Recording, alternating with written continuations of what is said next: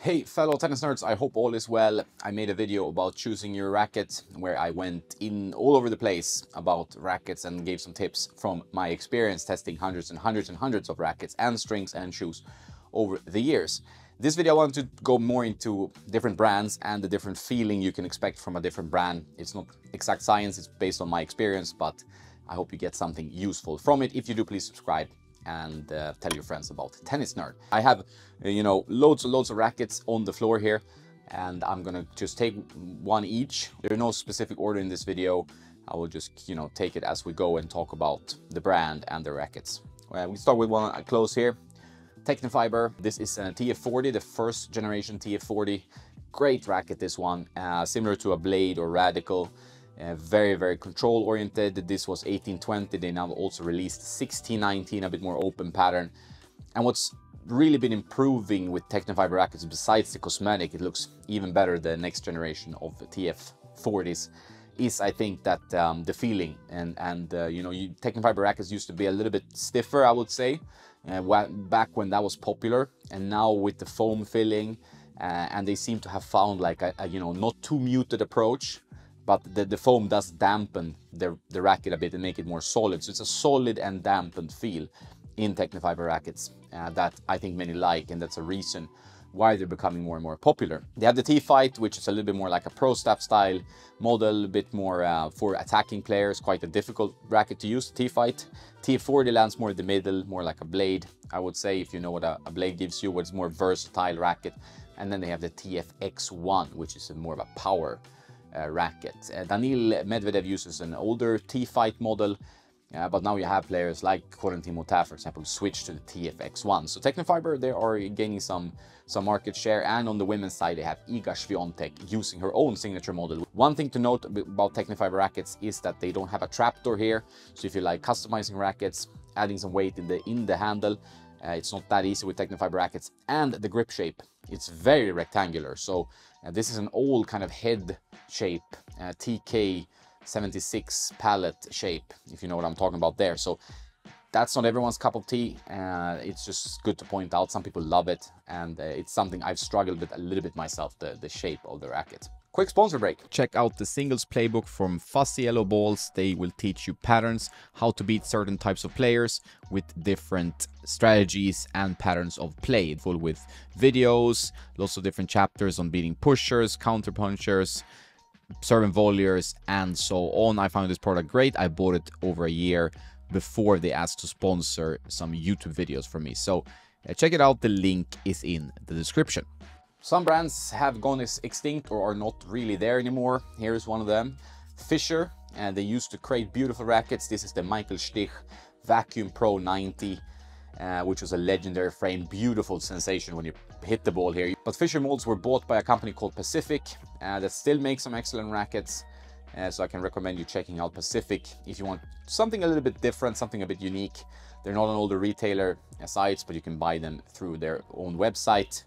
Marcus Bagdatis used to use Pacific rackets based on the Fischer mold and endorse them. But they haven't really pushed on any other pros that I've seen in recent years. But if you're an kind of old school racket guy, I think you know and enjoy the Fischer rackets, because they used to have a very nice feel. And this racket is constructed with fiberglass, which is something I like, especially because it creates a softer, very, very nice sensation, but they break a bit easier. Going with other smaller-ish brands, Völkel, also a legendary brand. They have the C10 Pro, which is kind of an icon in the game. They are not seen as much on tour these days, but they have some doubles players that use Völkel rackets. If you're curious about their brand, you can check out the podcast I did with Nick Mitchell, their American marketing manager. This was the C10 Evo, and that's kind of the evolution of their legendary models. A little bit lighter, and Völkel rackets still pack a very nice feel. And like the Fischer one I showed, they're a little bit more narrow. So it's a tougher sweet spot, but when you hit it, it's very nice. So it's also a brand you might not think about that much, but it's also worth mentioning. And historically they've had a really like kind of buttery, nice plush sensation. Now they're a little bit more modern, a little bit firmer. I think that's what most brands have gone for, because people need more power, but they still make nice rackets. From small to big, Wilson, one of the icons in the game here with their new racket line. This is the prototype cosmetic, they call it. Wilson, obviously, they've been around for ages. They have their blade, which is a more the versatile frame, and they have the Pro Staff, which is all about precision. You know, Roger, it's a tougher line to use generally. And then now they have the Shift, which is a little bit more spin focused, modern. They have the Clash, which is more comfortable, and the Ultra for power, and the Burn, which is very similar to the Ultra, but bit more spin focused. So they have a bunch of different rackets, Wilson. Stiffer, but they're more focused on, I would say, control maybe than a racket brand like Babolat, which is more about spin and power. Prince, what happened to Prince? Many ask. They're still around, they're still producing rackets, they're still producing very good rackets. I have done multiple podcasts with my buddy Tim Paddock, who is the main racket designer at Prince, and he is a very smart guy, great racket designer. This one is a good one, for example. This is not belonging to me, but Dragos Madras, a pro player. I arranged this for him, but I haven't been able to give it to him yet.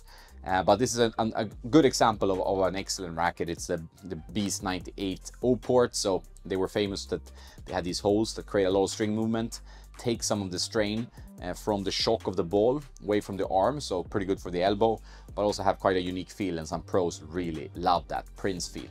They have the Tour series, which is great for a mix of power, spin, and versatility. They have the Phantom, which is all about comfort and control, also excellent rackets, and a little bit crazier rackets like the Ripstick, for example, with huge O-ports, lots of power and spin. So Prince are still a great brand. They've struggled with their company setup and finances over the years, and that's why they've gone up and down and up and down. They don't have many endorsed players. They used to have Iga, and then they still have John Isner, but it's been a rough maybe decade for Prince or so. Still around, still great products. Dunlop, also a brand with a long heritage in the game, and I think they've really got like a revamp of their whole range when they were bought by Strixon. Since they did that, their rackets, I think, became much better with the technology, you know, Infinergy by BASF. Actually, these kind of technologies have made something work for Dunlop. They used to create great products. I mean, Paul Angel now has his own brand, but he used to be a racket designer there. But then they had a few years and they just struggled a little bit to create good rackets. They had some weird ideas. But now they're back in action, and they have the power racket, which is great, the FX500, a little bit stiffer. But they also have the control rackets, which is the CX. They're all excellent, I think. And the spin rackets, SX. Firmer feel, more direct feel, and not so dampened. It's not like Technofiber where you feel the foam around. This is a little bit more direct in sensation. Babolat-ish, but not all the way there. And very good, should be considered. I think the price point generally is a little bit lower on Dunlop rackets than many of the other bigger brands, so also worth checking out. For you arm strugglers out there, if you have tennis elbow, you might have heard of this brand, Pro Kennex. They have the sound of a maracas inside the racket because they have something called kinetic energy, kinetic tech, which are chambers inside the racket here, where there's micro beads. They move towards the impact zone of the ball, and they actually absorb the shock. And that's why it's an excellent brand for players who are concerned about comfort, tennis elbow, and so on. This is their Q5 Pro Plus. The names are very confusing for Pro Kennex. I think they could improve that. But they have great rackets. I would say for like the average player, the KI5, which is a racket I tried recently, is great. So check out the KI5 if you are concerned with tennis elbow, where you want some power and some spin. The thing about these is obviously that the sensation when you hit the ball is going to be dampened. It's not the racket maybe where you have the closest connection to the tennis ball, because it's so well dampened thanks to the technology. But otherwise they're great, and they have tend to have a bit higher swing weight. So the weight when you swing the racket, so more mass towards the head with this technology. So if you want a really whippy racket, go for the lower weight rackets of the Pro Kennex. Fun fact, Pro Kennex actually developed their Destiny mold that Babolat bought for the Pure Drive. So they have been in the game for a long time, and they've made some cool innovations over the years. One of the brands you see the most these days, Yonex, made in Japan, great quality control, although the swing weight seems to have gone down a little bit over the last batches of rackets I've tried, but just beautiful rackets. You know, the quality is very, very good, and they also play nicely. And what's good with Yonex is that they, for every generation of rackets, they really try to change it up, sometimes too much. In my case, I think the V-Core maybe was a bit too far. Nice and soft, but a little bit too lively for my taste. But I think many players will also enjoy them. So the V-Core 98 is the one I have here. That's the spin line, the V-Core. And I would say Yonex rackets are powerful, spin-oriented, but thanks to their technology with the VDM tech, they are quite muted and dampened. So if you're a guy who wants to feel the ball 100%, maybe not Yonex, but thanks to their isometric head shape, you have more forgiveness. So a 98 feels a bit like 100, and a 95 they have feels a bit like a 98. So I think definitely they are quite forgiving, easy to use racket. There's lots to like about Yonex rackets. ESON for power, V-Core for spin, and they have a V-Core Pro for control. That might change in the future because it's not so logical to have V-Core and V-Core Pro, I would say. Soninka also makes rackets. They're more famous for strings like Hyper G, Turbite, and so on, but this one is good. It's the white out 1820. They have a blackout, which is a 100 square inch racket, a bit more power and spin.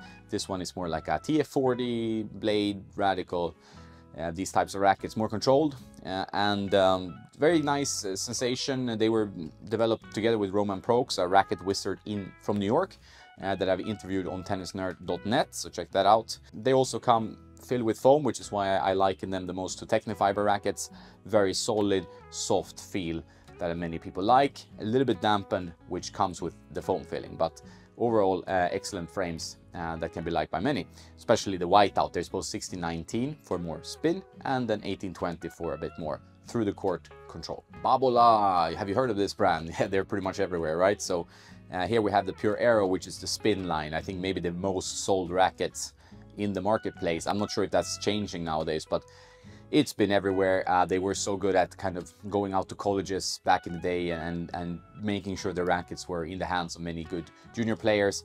They had huge ambassadors from the beginning, like Carlos Moya with the Pure Drive, then Rafa Nadal obviously with the Aero, and they had Dominic Thiem when they launched the Pure Strike. The Aero, I think, is the most popular one, which is the spinny one, and then you have the Drive, Pure Drive, which you see everywhere as well, which is more about power through the court. And you have their Pure Strike, which is due an update. I think it's been a while since we saw that. The main ambassador is Dominic Thiem, so I think it's been a little bit of an issue with also his injuries and career problems. They have a very, I would say, firm, stiff, crisp, whatever you want to call it, feel. They create usually a lot of spin and power. Sometimes they've had a tendency to create issues for players who are using them because they are very stiff rackets, so you need to dial in the string choice. And when players want to copy Rafa, for example, they use RPM Blast, which is a stiff string, great polyester string, but a stiff string at a high tension, which Rafa uses as well, 56 pounds. But most people are not Rafa, so that's why you see tennis elbow. And to control the power, I've seen players with a Pure Drive and they string, you know, 60 pounds with a polyester string. So they are firmer rackets, a bit stiffer, but if you dial in the string tension, if you don't have issues with your arm, they are excellent rackets, of course. Head rackets, I talked a lot about head rackets in my recent video about choosing a racket. They're, you know, also an icon in the business. I think head rackets are more about precision and feel generally, not so much about power, although they obviously try to have everything. They have the most racket models, which is confusing, maybe too much in my opinion. And they've also gone a little bit stiffer. They had some dark years in my racket nerding opinion when they went to the graphene. Then all the rackets became stiffer and more powerful, but now with Voxetic I think they found home again, and the rackets are much better generally. Historically a feel-based racket, and if you're curious about head, I've been to their factory in Kennelbach twice now actually to see it. I would love to get invites to other racket companies' factories as well and headquarters, but so far nothing. So if you're a racket company watching this, please, I would happily come to your place. Actually, I was invited to Artengo, so they should give a shout out, but I sent Nikki because I couldn't go. But Artengo is a brand you should check out as well. They are a lower cost brand. They create great products actually for the cost, so definitely one of those players. But head, an icon in the game, field control from the Pro Tour 630, which is just 2.0, to, you know, modern times with the Gravity Pro and so on. But more about head rackets in that video, choosing a racket. Back to smaller brands again. Hazel, a racket brand I recently reviewed. Small operation from Australia. They have two models basically. The one is kind of like the Blade, and it's the Hazel 98, more of a blade style, control-oriented, more difficult to use frame. And then they have this one, which is kind of a bit of a wider head shape with a slightly thinner beam than most power rackets. It's a powerful racket, but not all the way to pure drive, Head Extreme, or Wilson Ultra, for example. But the Hazel rackets are nice, and it shows that you can create some good products also from smaller brands. Let's do a tangent of smaller brands for a while. We have the Fury. This is the Arma Pro Lite. There is the Arma Pro 98, which I reviewed very favorably. I wanted to and played some tournaments with for a while, but then my father wanted them, so I gave them to him. And yeah, that's how it goes. The Fury rackets are excellent rackets. I think they've seen them been sold out a bit. Not sure what their next steps are, creating more models, or what's happening when you have a small operation. It's obviously different, but excellent products that they made together with a master racket technician there, and I really like the Fury rackets. They're quite powerful, but they have a nice soft sensational impact that I like. I think you really feel the sweet spot on these rackets, and that's something I personally enjoy. If we look into the direction of Solinco and Tecnifibre, where we have foam-filled rackets with a stable, solid, softer feel, Diadem Elevate should be on the list as well. A very nice frame. Especially the design cosmetic of this one feels very premium. Also feels like a premium racket when they hit the ball. Nice control and softer sensation, and very nice generally on all strokes. If you're out for a control racket, like the Whiteout from Solinco, TF40 from Tecnifibre, Radical from Head, or Wilson Blade 98. This one is very good. I also like their Nova racket. So more dampened, more solid, a little bit more muted, but also great rackets. Another company that likes to fill the rackets with foam is Angel. Paul Angel's racket. He used to work for Dunlop for many years. This is a K7 Lime extended one, the XL. It's not filled with foam as far as I know, but it still has a very nice feel with aramid layup, and one of my favorite control rackets, the K7 Lime. I also used it for quite a while. They have their own operation. You have to buy them from the website, and they've been around for quite a while, and you can get your custom specs on their custom line. So definitely check out Angel. Keeping up with the theme of smaller brands, we have 10X Pro, a company out of Australia, such as Hazel, also blacked out rackets. This one is very, very flexible. I think the inspiration was from like a Head Pro Tour, which was a very flexible control racket. This one is 98 though, called the Excalibur. They also have the X-Strike, which is a bit more power and spin, but this one is very nice and soft in the sensation when you strike the ball. I do enjoy this racket a lot. I do like to push a bit smaller manufacturers as well, and I wish them all the luck. And I mentioned quite a few here with Diadem, Hazel, Angel, and so on. But this one very, very soft, and the X-Strike, more power, more spin, definitely more power spins. They're quite different, these two models they have. Maybe you've seen a Bolt racket. There are Bolt taxis, there are Bolt delivery services. Before this year I had not played with Bolt rackets, but quite an interesting technology. They have these zip strips here that kind of deform and go back into shape. So they create this trampoline effect in the string bed, which is felt but not too crazy to control. Also takes away lots of vibration. Obviously it's not the same control as maybe you know, a Blade 98, but it's a bit more power, and creates a nice sensation on impact. Just a little bit more of a lively feel. I would say a Clash 98 could be something similar to this Bolt. This is the 98. There's also 100 square inch rackets and so on. But I like when I see new innovation, and this one is very interesting innovation. I talked to the founder, Brett Bothwell, on the podcast, so check that out. I always like talking to tennis enthusiasts, especially if they try to come up with something new. Donné, they all still make rackets. They have some excellent newer rackets. I took this one because it's a legend. It's the Pro 1, the one that Agassi used. Still has plastic on the handle, thanks to Dennis for that. So this is the limited edition model. And Donné, historically and specifically now, they are very, very, very foam filled. They have like, you know, 6-7 layers of foam inside the rackets. And they're very arm friendly. They have the all wood, which is an extremely arm friendly racket.